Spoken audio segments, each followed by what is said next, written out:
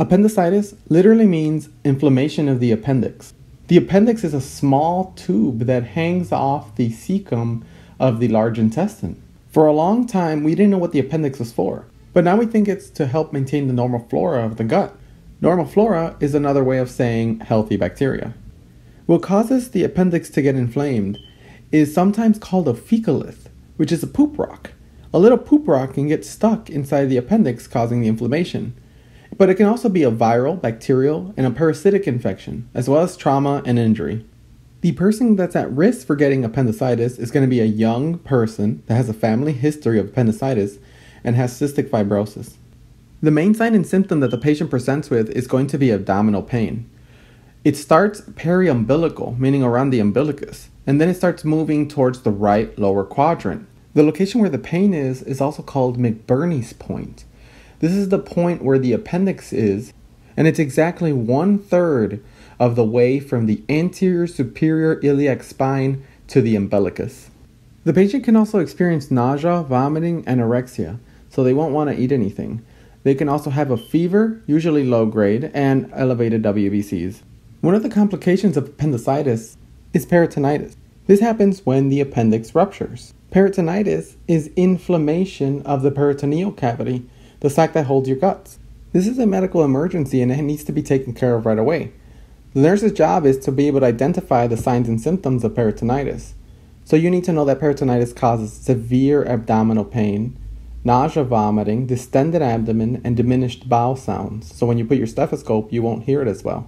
The other symptoms that this can cause include a hard, rigid, board-like abdomen, so their abdomen is very hard, positive rebound tenderness, so when you press down it hurts on the way up, and symptoms of infection like fever, tachycardia, tachypnea, dizzy, sweaty, pale. Now what you want to do to fix this is get antibiotics and get the patient to surgery. So in order to do this, you have to call the doctor. If no one realizes the patient has these symptoms of peritonitis, then the patient can progress into something called sepsis, which is an infection of the blood, eventually leading to septic shock and all the organs failing. The diagnostic needed for appendicitis is going to be an ultrasound. This is the most common way to diagnose appendicitis, especially in kids, because of the radiation that comes with CT scans. So when appendicitis is suspected, the nurse interventions that you want to do include making sure the patient's NPO. This is so they're ready to go for surgery. Putting the patient in the side-lying or semi-Fuller's position with the knees flexed helps with the pressure and relieves some pain. You can also use ice packs, but not heat packs. Make sure you don't apply heat to the appendix, otherwise it'll burst. Same thing with touching it. Make sure you don't apply too much pressure on the appendix or it can burst. The medical intervention involved in appendicitis includes pain control and antibiotics. Now the real treatment for appendicitis is a surgical intervention. It's called an appendectomy, and it can be done two ways, either through laparoscopic approach or an open appendectomy. Laparoscopic appendectomies are when the doctors make these tiny little incisions on the abdomen and insert tools in order to remove the appendix.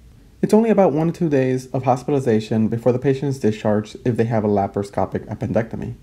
However, with an open appendectomy, it's a lot more invasive and it takes around 3 days of hospitalization. Overall, laparoscopic procedures are a lot safer and more clinically beneficial for the patient.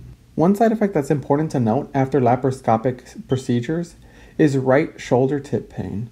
This happens because the abdomen is inflated with CO2, and CO2 rises and it causes irritation on the phrenic nerve, causing referred pain on the right shoulder. Referred pain just means pain that is felt in one part of the body, which is actually caused by injury or irritation in another part of the body. Alright guys, that's everything you need for appendicitis.